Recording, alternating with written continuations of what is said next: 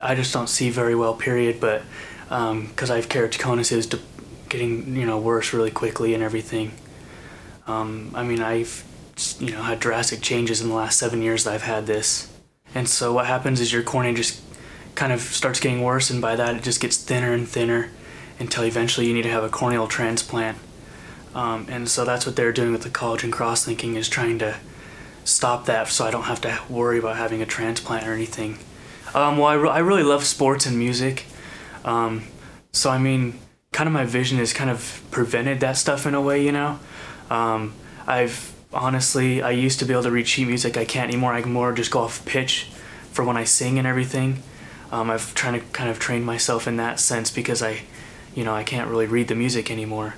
It's just, my vision's not good enough with the distance the music tends to be at. And then with like sports and everything, I played my whole entire life football. And then when I graduated high school, I couldn't play anymore just because I couldn't see well enough to be able to play the positions I wanted to play. So it's kind of prevented me from doing some of the things I like, but I've figured out different ways to kind of go around it to still be able to do it. Well, I went to a different eye doctor before, Dr. Cook, and he recommended that I get this done because he doesn't want, to have me go through the expensive procedure of having surgery on my eyes and everything.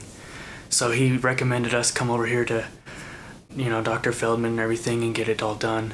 Everybody here is great. They love their jobs. They love what they do and everything, and they make sure they take good care of you and remember who you are. I mean, we just walk in and everybody says hi, knows us by name, which is awesome. They take the time to get to know their patients, know who they're dealing with, know everybody's situations. Dr. Feldman, she'll explain everything very thoroughly for you, what's going on and how it's going to be done and everything.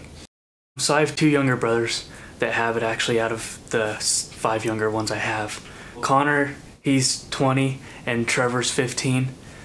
They both have keratoconus, but as far as I understand, they're both pretty excited to get this procedure done that I've had, just because they don't want to get to the point where I've gotten to have the bad vision, and now that the resources are there for them, they'd love to take advantage of them.